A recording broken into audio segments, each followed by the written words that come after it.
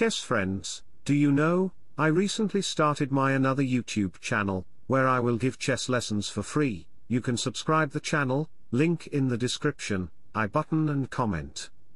In our today's game, I sacrificed my bishop in the number of move 2, my opponent is world champion Magnus Carlsen, who recently won Fide Rapid Championship, many congratulations to him. Let's go. I started with d4, Magnus played knight on f6, in queen's pawn opening, you can play c4, e4, e3, and e4 is a very tactical move. I will make a video about this later. So, in this position, as you know, I played bishop to h6, sacrificing a full bishop for nothing. He accepted my bishop sacrifice, it is minus 4.26 advantages for black.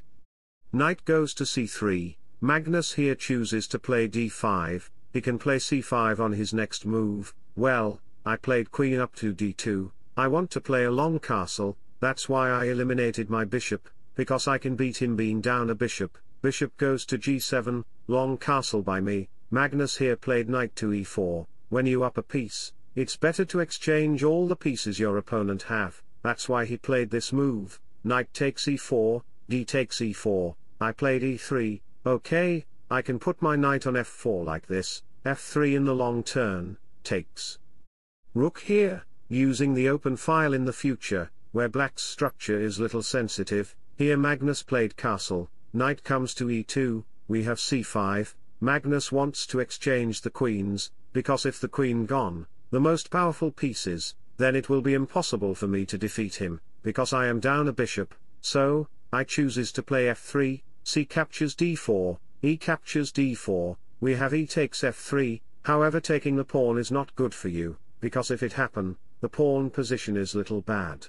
Even you getting the open file for the rook, bishop will come, here, he can make his structure like this, it is called bishop pawn king side structure where his bishop pair will lasering on my queen side.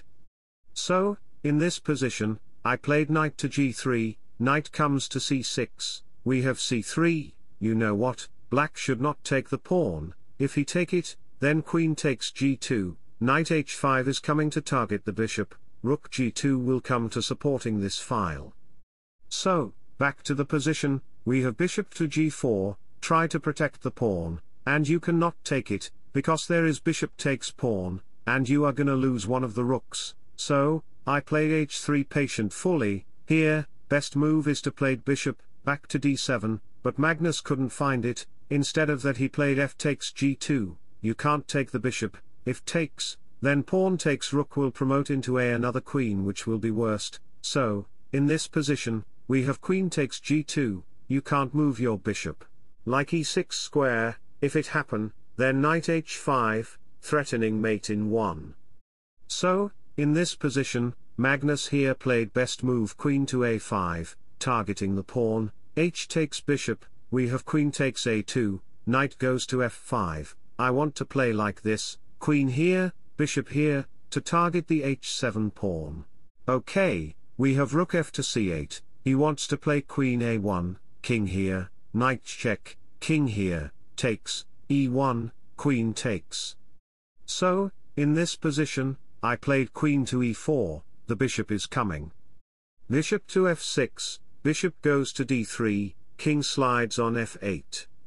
Bishop back to b1, I am threatening this, queen up to a4, we have rook takes h6. You might think, Stockfish, we not Magnus is playing bishop to g5 check, try to win the knight, but it's not so easy, it bishop check happen, then rook up, bishop takes, knight takes, and what is this, the king position gets open, knight and queen is very close to attack. So, back to the position, Magnus played knight to a5, we have king to d2, knight c4 check, king runs to e2, rook up to c7 by Magnus, which is a blunder move, actually best move was to play e6, let me show the variation, if e6 happen, giving the bishop to white, pawn takes f5, queen takes, then queen sacrifice on d1 square, queen takes rook, king takes queen, then knight e3 check, king up, knight takes, and rook takes.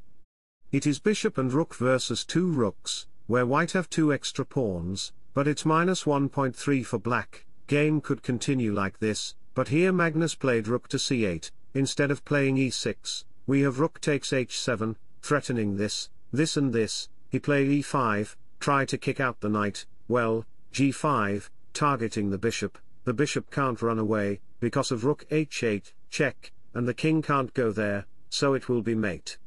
He played knight takes b2, no problem, rook goes to h1, queen up to a6 check, bishop goes to d3, e takes f5, you can take the queen, then pawn takes queen, pawn takes bishop, well, I chooses to play g takes f6, threatening rook h8 mate, so, he takes pawn forcefully, we have rook to h8 check, if the king moves away, let me show the variation, then it will be check by rook h7, king in g6, queen back on g2 square, queen blocks, rook on h6 check, king backs, then queen takes g5 will be checkmate.